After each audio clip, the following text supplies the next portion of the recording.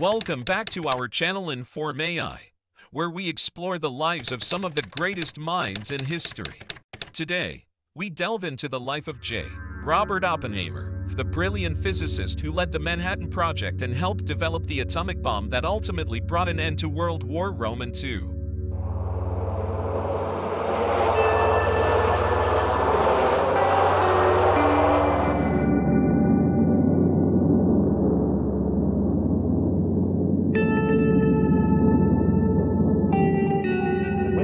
Это с расстояния 70 километров.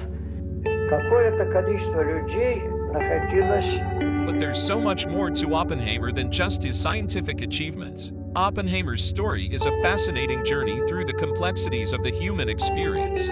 So join us as we uncover the life and legacy of this enigmatic figure and discover what made J.Robert Oppenheimer one of the most fascinating and controversial figures of the 20th century.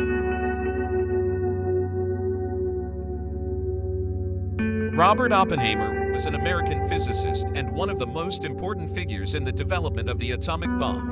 He is widely regarded as the father of the atomic bomb due to his leadership of the Manhattan Project, the secret U.S. government program that developed the first nuclear weapons during World War II. Oppenheimer was born in New York City in 1904 to a wealthy Jewish family. He showed an early aptitude for science and attended Harvard University.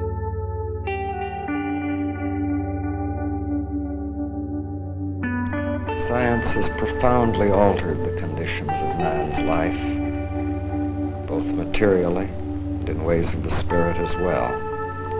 It has extended the range of questions in which man has a choice. It has extended man's freedom to make significant decisions.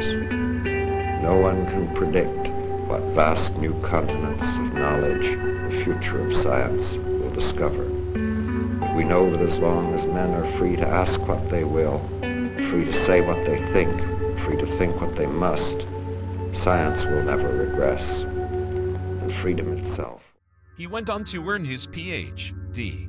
in physics at the University of Göttingen in Germany, where he worked with some of the most prominent physicists of his day. After completing his doctoral work, Oppenheimer returned to the United States and joined the faculty at the University of California, Berkeley, where he became known for his work on quantum mechanics and astrophysics.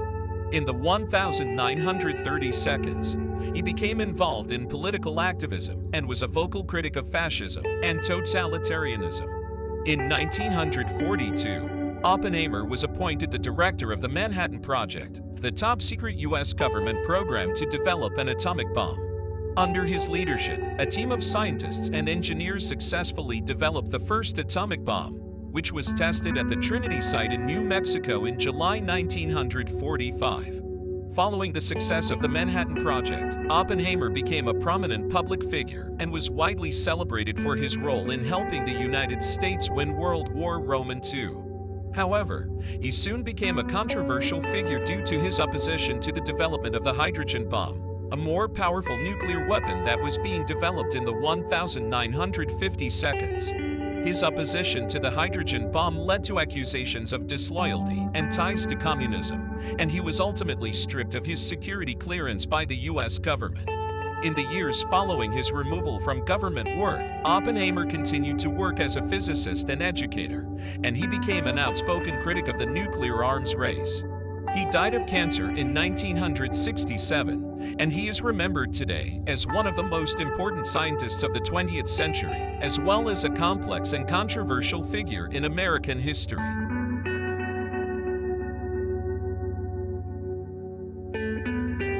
Oppenheimer grew up in a wealthy family.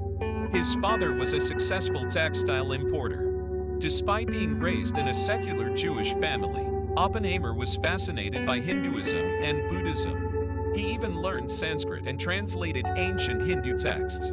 In the 1930 seconds, Oppenheimer became a prominent anti-fascist and anti-Nazi activist. He organized protests and spoke out against the rise of Hitler and the persecution of Jews in Germany.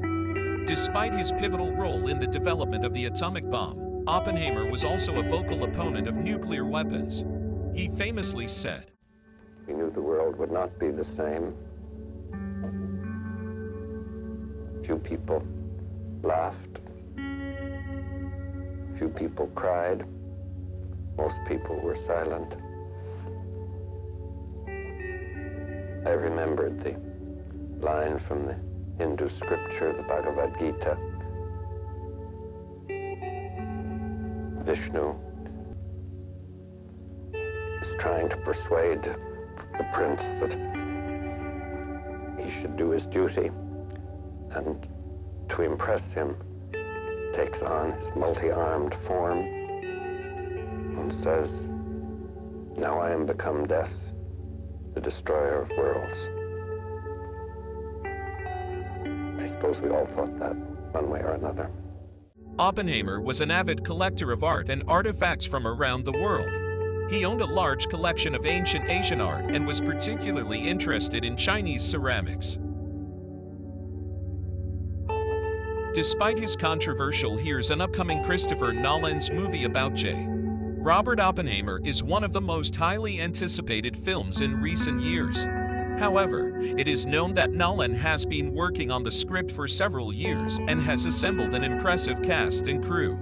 The movie is expected to explore the complex character of Oppenheimer, a brilliant physicist who helped develop the atomic bomb but was later plagued by moral and ethical questions about the use of this weapon of mass destruction. The film will likely delve into Oppenheimer's personal life, including his struggles with depression and his relationships with colleagues and family members.